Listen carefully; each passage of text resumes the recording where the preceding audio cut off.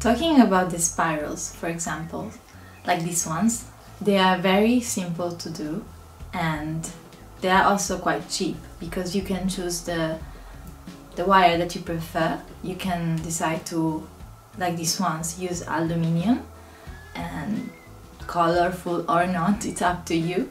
Or you can decide to also use copper wire. It's a little bit more expensive, but copper is a great material for electroculture, so you can buy one of these copper rolls and do your spirals with this if you prefer. Personally, I prefer to make spirals just with simple aluminium and to use the copper for some other special electroculture things because the material is a bit more precious and expensive. The way to do the spirals is very simple. If you have one cone, one of these cones, they are made with 3D printers and they have already the spiral.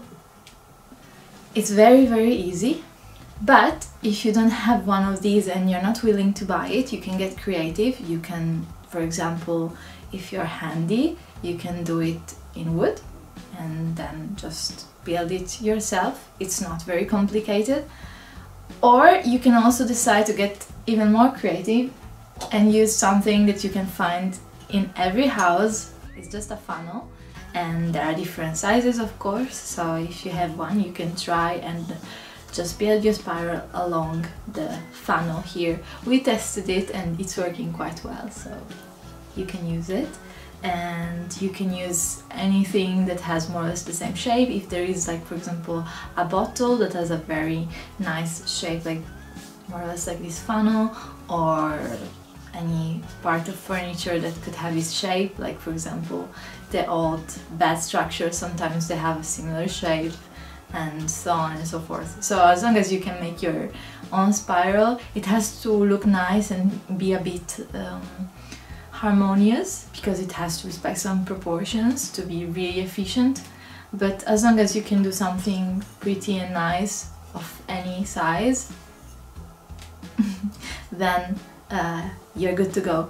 And then afterwards you can use these spirals in many different ways. You can put them on top of your antennas in the garden, or you can use them for pots, so you can do them of different sizes according to the pot that you want to use it for. And they also make a very nice decoration. For example, here, as you can see, I put some spirals in this pot.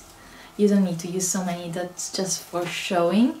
One is plenty enough, and it's very cute and it's very efficient, because if you have seen the video where I speak about potted plants, they are really making a miracle, these little electroculture tricks for your plants, both house plants and garden plants. So really, it's cheap, it's nice, it's easy to do, so you really should try it.